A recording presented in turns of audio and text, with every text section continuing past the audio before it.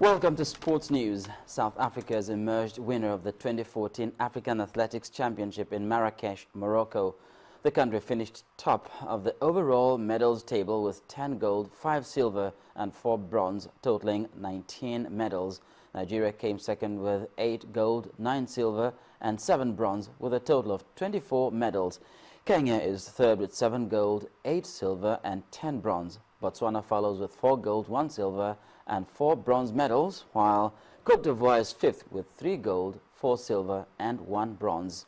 South Africa has been chosen to host the next edition of the championship in 2016. Former Nigeria Football Federation President Aminu Megari has been reinstated.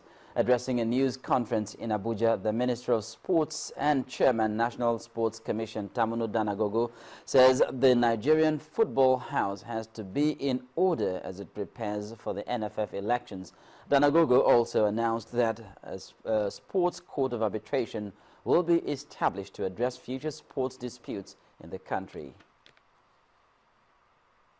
5 players have been dropped from the Golden Eaglets as they step up their preparations for an African Championship qualifier against Gabon in September. The players are Ebije Yahaya, Prince Omosowofa, Chinedu Madueke, Kingsley Ohiri and Kabiru Mohammed. The 5 who were given the marching orders have significantly dropped in form and have contributed little to the fortunes of the team in recent times. The Golden Eaglets dispatched Congo Democratic Republic on a 4-0 aggregate early this month. In the English Premier League, Manchester City begin their title defence with a tricky road trip to Newcastle. FA Cup winners Arsenal face Crystal Palace, Chelsea visit Burnley, Liverpool host Southampton, Manchester United trade tackles with Swansea and West Ham will confront Tottenham. Leicester City will battle Everton. Super Eagles' Brown Ade is set to make his Premier League debut when West Brom take on Sunderland. Another Super Eagles striker, Osaze Odemwingie, is listed in Stoke City's squad that will lock horns with Aston Villa. Meanwhile, Uruguayan striker Luis Suarez started training today with Barcelona after the Court of Arbitration for Sport removed the clause which banned him from any football-related activity. The move follows an appeal by the Uruguayan Football Association on Suarez's behalf. The 27-year-old remains ineligible to play in official matches during the 4-month period.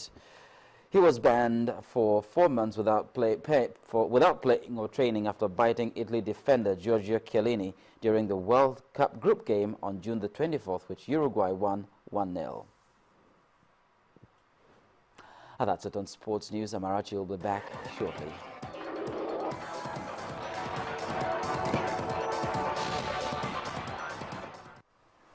On the foreign scene, the EU has condemned what it describes as atrocities and abuses committed against religious minorities by Islamic State militants. Christian and Yazidi people in northern Iraq have faced persecution by the jihadists, prompting US-led airstrikes and aid drops. In an emergency meeting of the 28 EU states in Brussels, countries were left to individually decide whether to arm Iraq's Kurds, the IS main opponents in the north. IS-led violence has forced whole communities of Yazidis and Christians to flee in the north, along with Shia Iraqis, whom IS does not regard as true Muslims. In New York, the UN Security Council also imposed sanctions on IS and another group. Well, to entertainment now, legendary disc jockey Jimmy Jatt celebrates his 25th anniversary in the music industry. Olga Chukwuosi has more on this and other stories.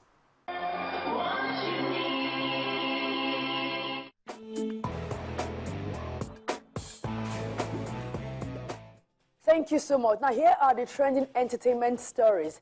Despite movie maker Kunle Afolayan's constant criticism of the government, he will not be seeking election into any public office. Now, the multiple award-winning producer and actor who had never shied away from calling out the shortcomings of the government told Entertainment News on Channels Television that he will not be following fellow actors Desmond Elliott and Kate Henshaw into the world of politics. Coming off the back of a reconciliatory meeting initiated by veteran musician Victor Owaifu, now the Unified Performing Musicians Association of Nigeria, PMAN, has lightened a unity touch ahead of the country's 54th independence celebration on October 1st. And the torch, which the music body says bears a flame of peace, will pass across the major cities in the country on its way to the Federal Capital Territory on Independence Day, when a free peace concert will hold to preach peace in Nigeria. Amen. May all those who seek her destruction not succeed. Amen. Legendary disc jockey Jimmy Jat is celebrating his 25th anniversary in the music industry with a brand new single, Body, and a new track which features new kids on the blog BOJ and LAX is yet another single off his Symphomore album titled Industry. Other singles released from the album are Glasses Up featuring Two-Face, Sound Sultan, Burna Boy, and a Young Breeze, and Farida, which features Skills, Morel, and Kamal. And on the foreign scene, the Butler director Lee Daniels is facing a $25 million lawsuit over claims he failed to pay back or give production credit to hip-hop and fashion entrepreneur Damon Dash after Dash invested millions of dollars in his project. Attorney for Dash, the former manager and business partner of rapper Jay-Z, filed a suit in New York State Court in Manhattan, claiming Dash helped fund the production of several films and television projects, including The Butler, Precious, and Paperboy. But that's all on entertainment news. The news at 10 continues shortly.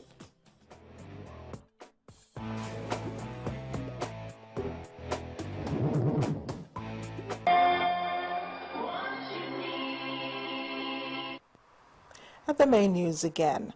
With global attention targeting quick control of Ebola virus disease, experts have estimated that it will take at least 6 months to check the outbreak.